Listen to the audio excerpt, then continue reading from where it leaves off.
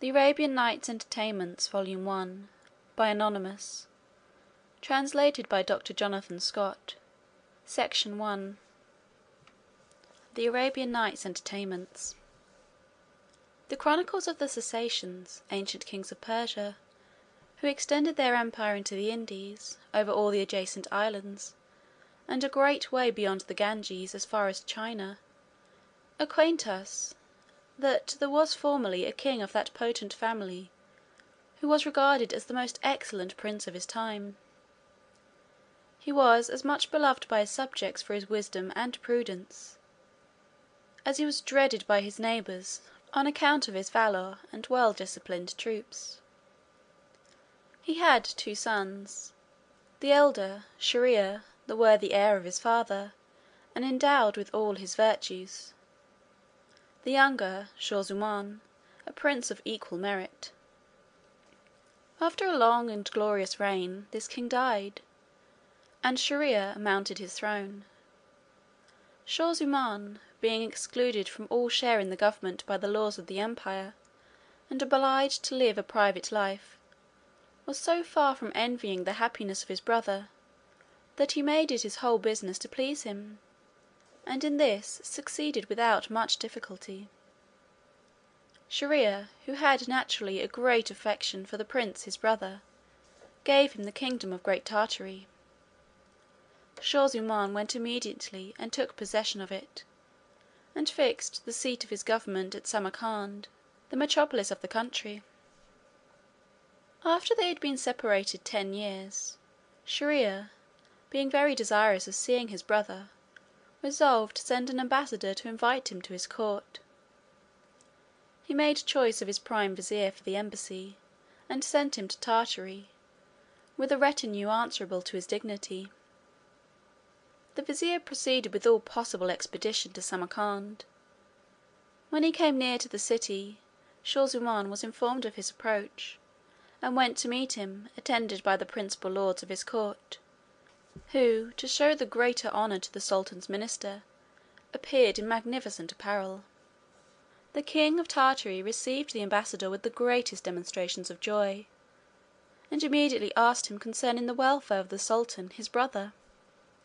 The vizier, having acquainted him that he was in health, informed him of the purpose of his embassy. Shaw Zummaun was much affected, and answered, "Sage vizier, the sultan my brother does me too much honour. Nothing could be more agreeable to me, for I as ardently long to see him as he does to see me. Time has not diminished my friendship more than his. My kingdom is in peace, and I want no more than 10 days to get myself ready to return with you. There is therefore no necessity for your entering the city for so short a period. I pray you to pitch your tents here, and I will order everything necessary to be provided for yourself and your attendants." The vizier readily complied, and as soon as the king returned to the city, he sent him a prodigious quantity of provisions of all sorts, with presents of great value. In the meanwhile Shaw Zummaun prepared for his journey, gave orders about his most important affairs, appointed a council to govern in his absence, and named a minister, of whose wisdom he had sufficient experience, and in whom he had entire confidence to be their president.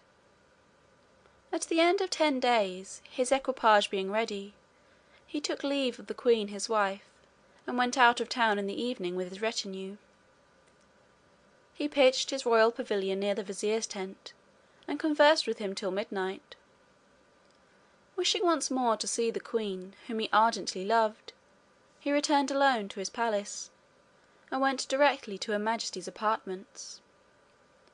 But she, not expecting his return, had taken one of the meanest officers of her household to her bed. The king entered without noise, and pleased himself to think how he would surprise his wife, who he thought loved him with reciprocal tenderness. But how great was his astonishment, when, by the light of the flambeau, he beheld a man in her arms! He stood immovable for some time, not knowing how to believe his own eyes, but finding there was no room for doubt, "How," said he to himself, "I am scarcely out of my palace, and but just under the walls of Samarcand, and dare they put such an outrage upon me? Perfidious wretches! Your crime shall not go unpunished. As a king, I am bound to punish wickedness committed in my dominions, and, as an enraged husband, I must sacrifice you to my just resentment." The unfortunate prince, giving way to his rage, then drew his scimitar, and approaching the bed killed them both with one blow, their sleep into death; and afterwards taking them up, he threw them out of a window into the ditch that surrounded the palace. Having thus avenged himself, he returned to his pavilion without saying one word of what had happened, gave orders that the tents should be struck, and everything made ready for his journey. All was speedily prepared, and before day he began his march, with kettle drums and other instruments of music, that filled everyone with joy, excepting the king. He was so much afflicted by the disloyalty of his wife, that he was seized with extreme melancholy, which preyed upon his spirits during the whole of his journey. When he drew near the capital of the Indies, the sultan, Shier-ear, and all his court came out to meet him. The princes were overjoyed to see one another, and having alighted, after mutual embraces and other marks of affection and respect, remounted, and entered the city amidst the acclamations of the people. The sultan conducted his brother to the palace provided for him, which had a communication with his own by a garden. It was so much more the magnificent as it was set apart as a banqueting house for public entertainments, and other diversions of the court, and its splendour had been lately augmented by new furniture. Shier-ear immediately left the king of Tartary, that he might give him time to bathe and to change his apparel. As soon as he had done, he returned to him again, and they sat down together on a sofa or alcove.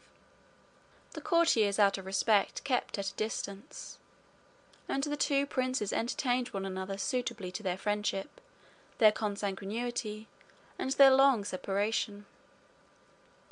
The time of supper being come, they ate together, after which they renewed their conversation, which continued till Shier-ear, perceiving that it was very late, left his brother to repose. The unfortunate Shaw-zummaun retired to his bed, though the conversation of his brother had suspended his grief for some time. It returned again with increased violence, so that, instead of taking his necessary rest, he tormented himself with the bitterest reflections. All the circumstances of his wife's disloyalty presented themselves afresh to his imagination, in so lively a manner that he was like one distracted. Not being able to sleep, he arose, and abandoned himself to the most afflicting thoughts, which made such an impression upon his countenance, as it was impossible for the sultan not to observe. "What," said he, "can be the matter with the king of Tartary, that he is so melancholy? Has he had any cause to complain by his reception? No, surely. I have received him as a brother whom I love, so that I can charge myself with no omission in that respect. Perhaps it grieves him to be at such a distance from his dominions, or from the queen his wife. If that be the case, I must forthwith give him the presents I designed for him, that he may return to Samarcand." Accordingly, the next day Shier-ear sent him part of those presents, being the greatest rarities and the richest things that the Indies could afford. At the same time he endeavoured to divert his brother every day by new objects of pleasure and the most splendid entertainments.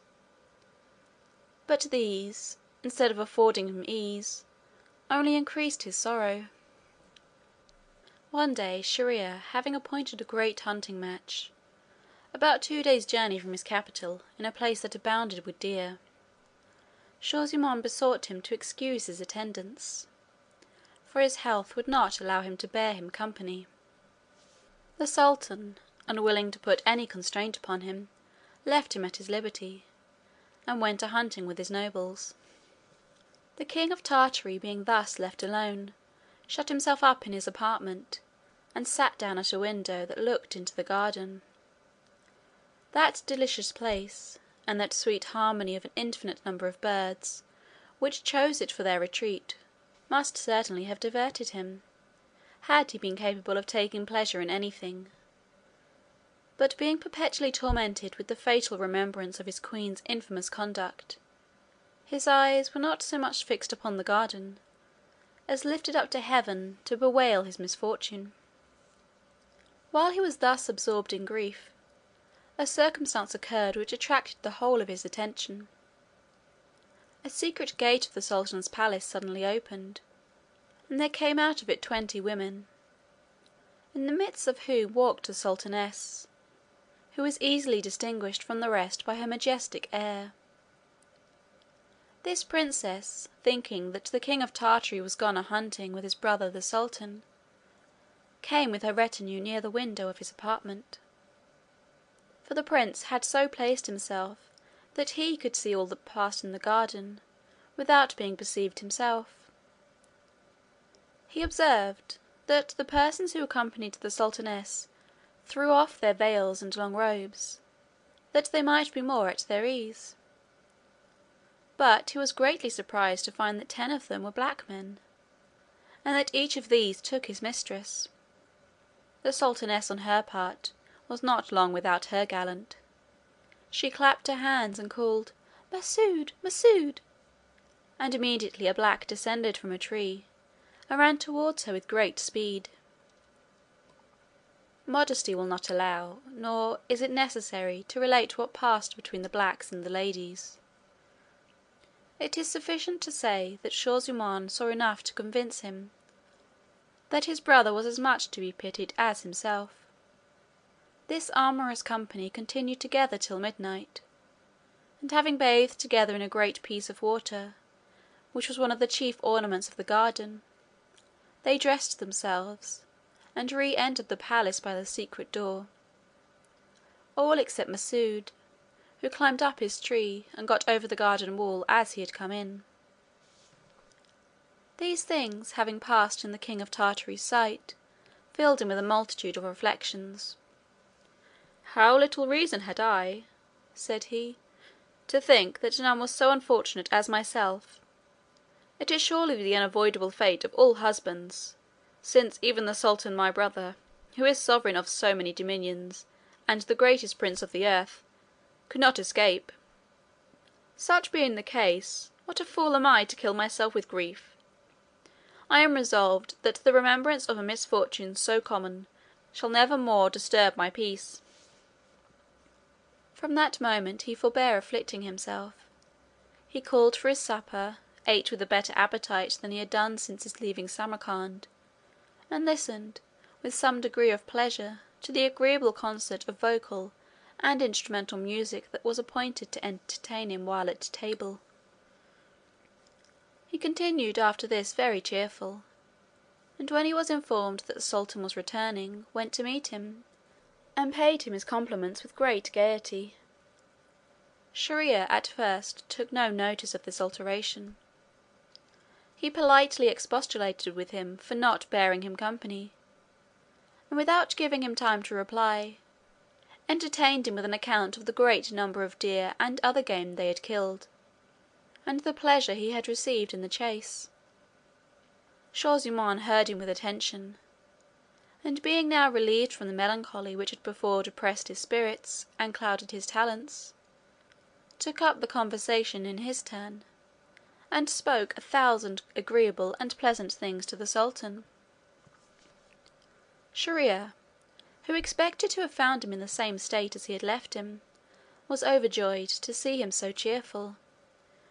"Dear brother," said he, "I return thanks to heaven for the happy change it has wrought in you during my absence.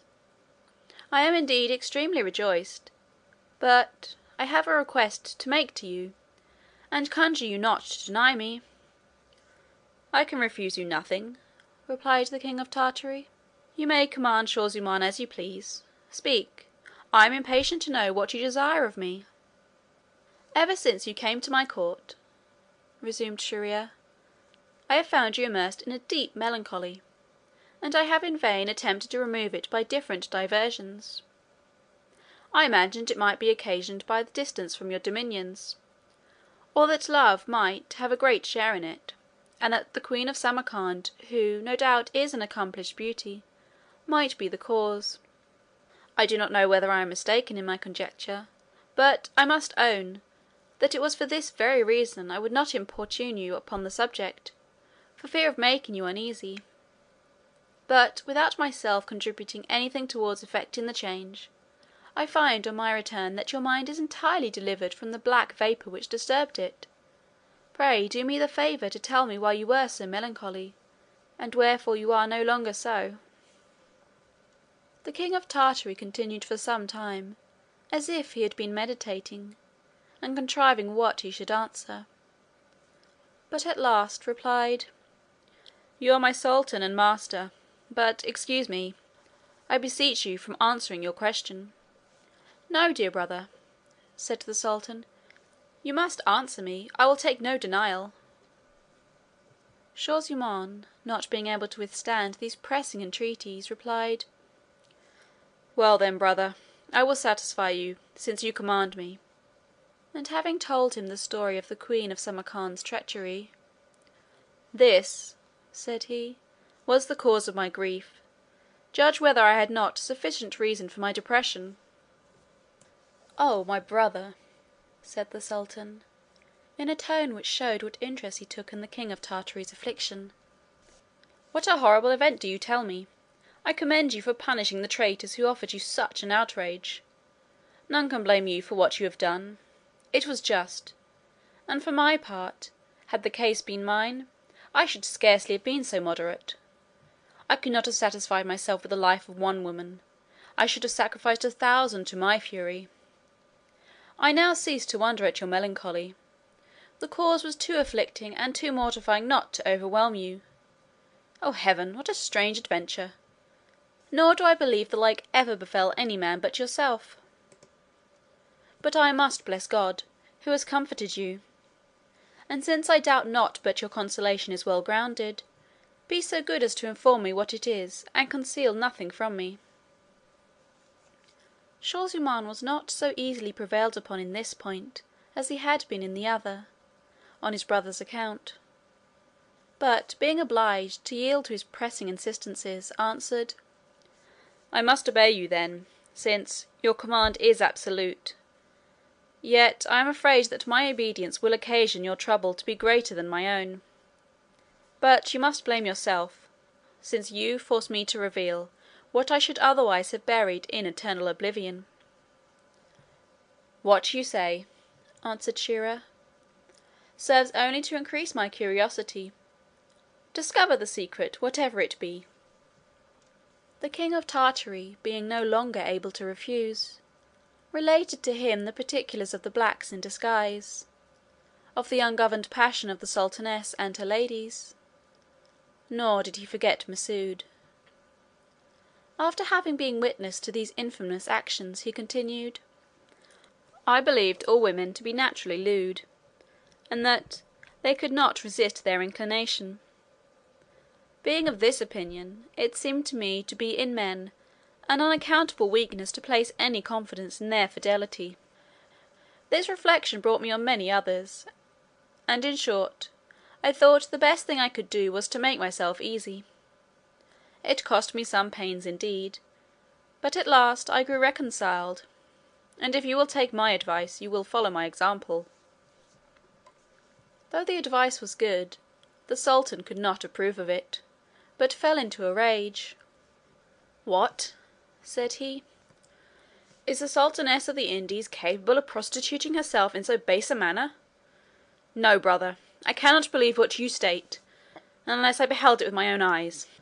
Yours must needs have deceived you. The matter is so important that I must be satisfied of it myself."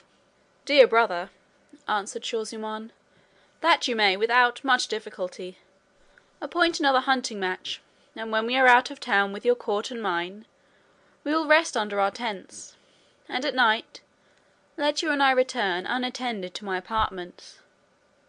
I am certain the next day you will see a repetition of the scene." The sultan approved the stratagem, immediately appointed another hunting match, and that same day the tents were pitched at the place appointed. The next day the two princes set out with all their retinue. They arrived at the place of encampment, and stayed there till night.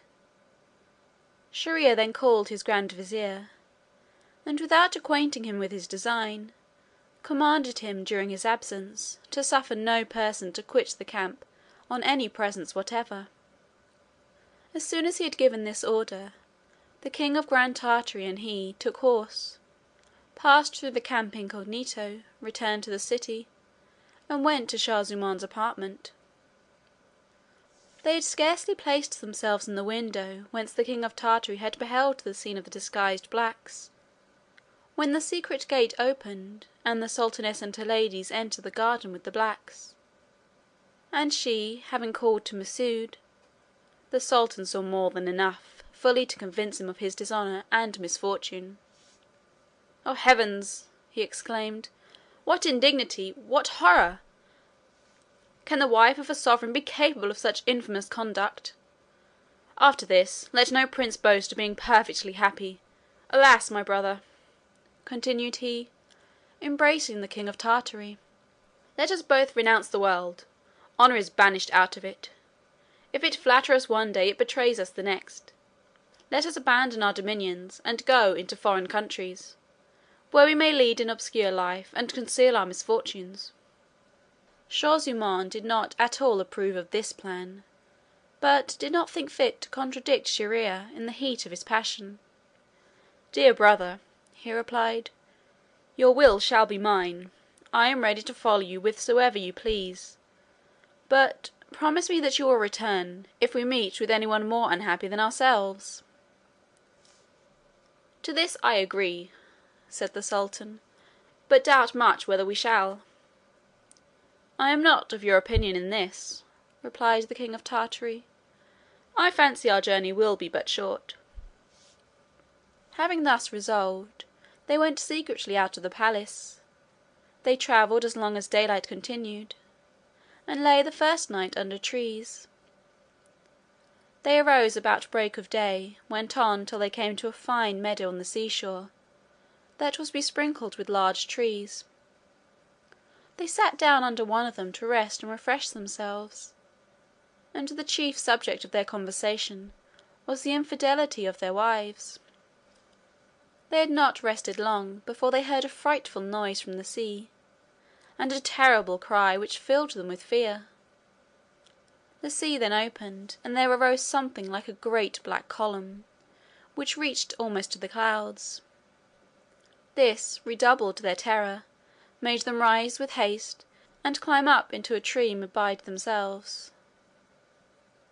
They had scarcely got up, when, looking to the place from whence the noise proceeded, and where the sea had opened, they observed that the black column advanced, winding about towards the shore, cleaving the water before it.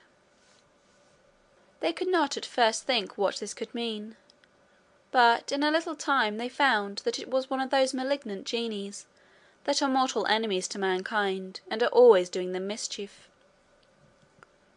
He was black and frightful, had the shape of a giant of a prodigious stature, and carried on his head a large glass box, fastened with 4 locks of fine steel.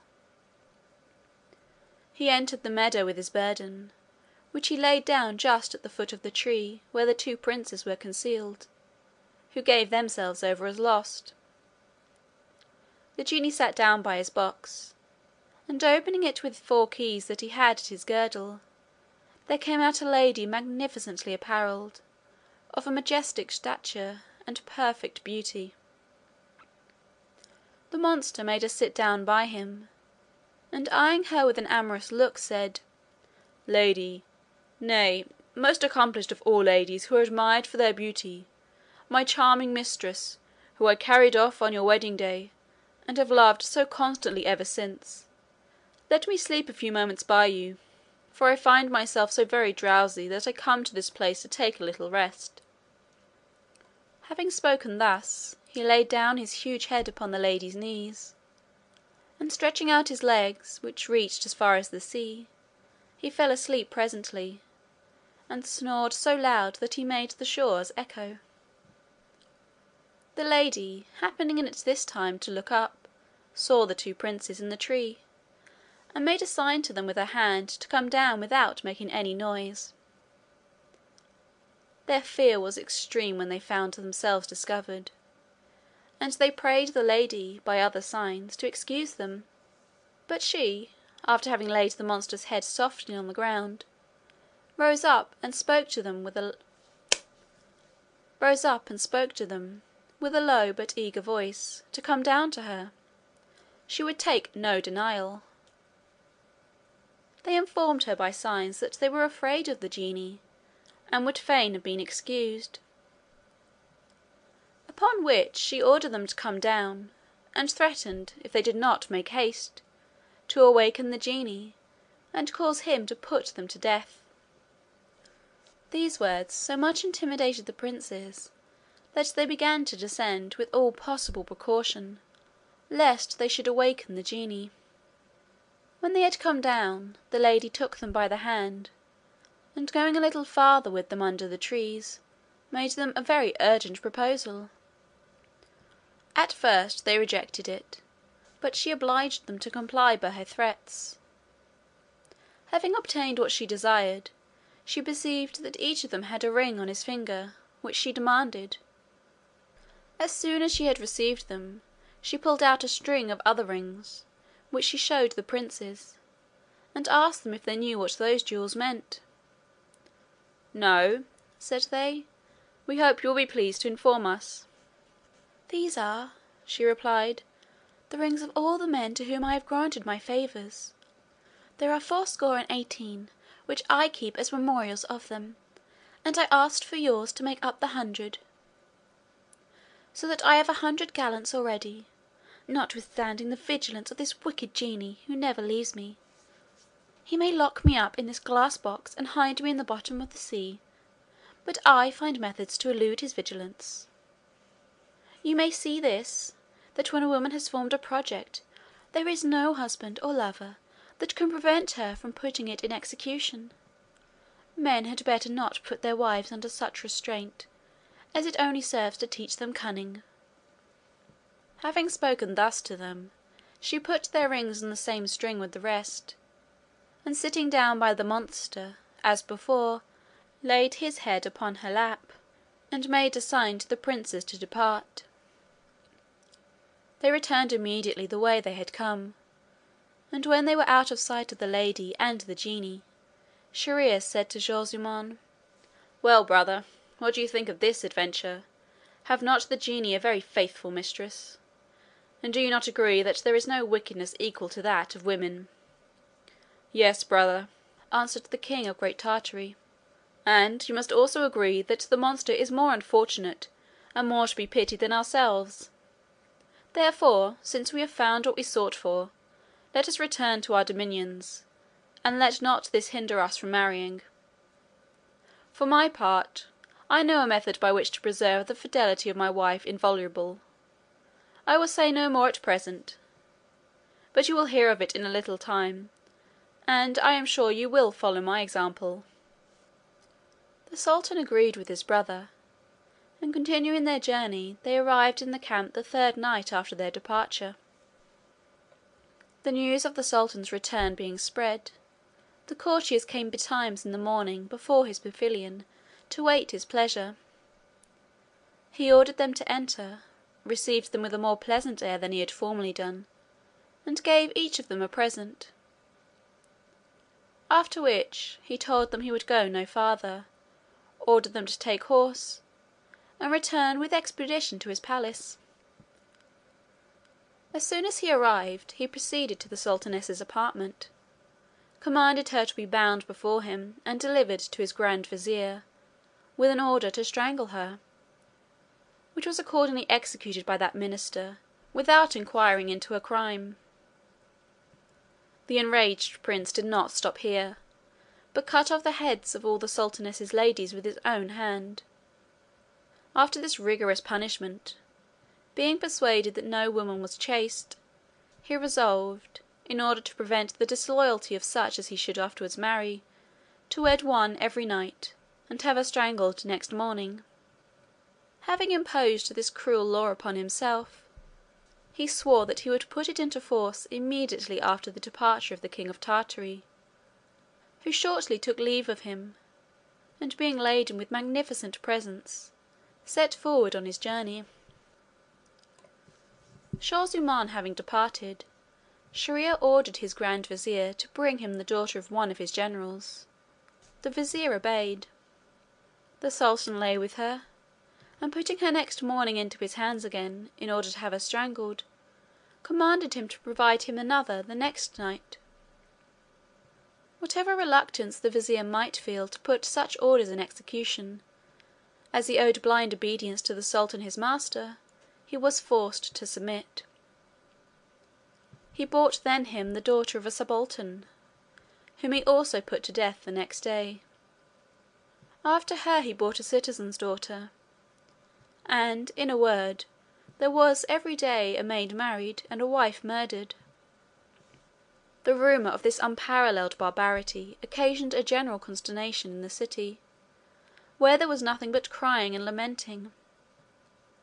Here a father in tears, and inconsolable for the loss of his daughter, and there tender mothers dreading lest their daughter should share the same fate, filling the air with cries of distress and apprehension. So that, instead of the commendation and blessings which the sultan had hitherto received from his subjects, their mouths were now filled with imprecations. The grand vizier, who, as has already been observed, was the unwilling executioner of this horrid course of injustice, had two daughters, the elder called Scheherazade, and the younger Dinarzade. The latter was highly accomplished, but the former possessed courage, wit, and penetration, infinitely above her sex. She had read much, and had so admirable a memory, that she never forgot anything she had read. She had successfully applied herself to philosophy, medicine, history, and the liberal arts, and her poetry excelled the compositions of the best writers of her time. Besides this, she was a perfect beauty, and all her accomplishments were crowned by solid virtue. The vizier loved this daughter, so worthy of his affection. One day, as they were conversing together, she said to him, "Father, I have one favour to beg of you, and most humbly pray you to grant it." "I will not refuse," answered he, "provided it be just and reasonable."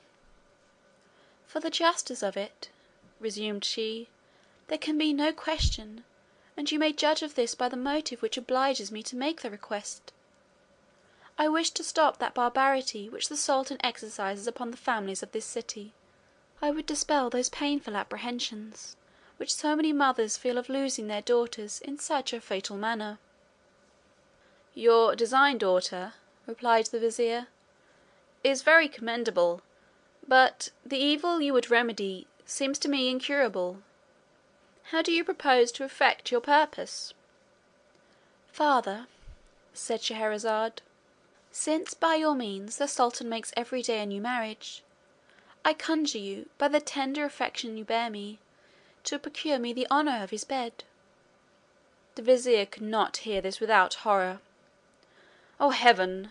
he replied in a passion, "have you lost your senses, daughter, that you make such a dangerous request? You know the sultan has sworn that he will never lie above one night with the same woman, and to command her to be killed the next morning. Would you then have me propose you to him? Consider well to what your indiscreet zeal will expose you."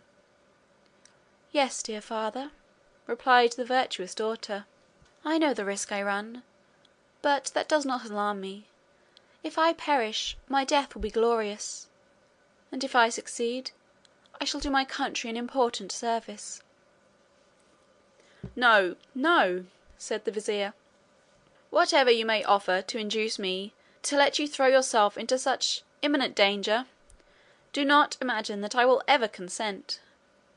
when the sultan shall command me to strike my poniard into your heart, alas, I must obey. And what an employment will that be for a father!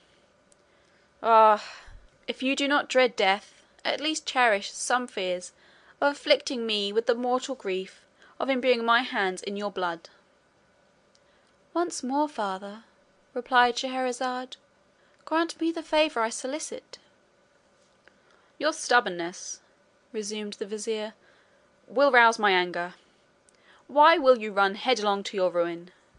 They who do not foresee the end of a dangerous enterprise can never conduct it to a happy issue. I am afraid the same thing will happen to you as befell the ass, which was well off, but could not remain so." "What misfortune befell the ass?" demanded Scheherazade. "I will tell you," replied the vizier, "if you will hear me.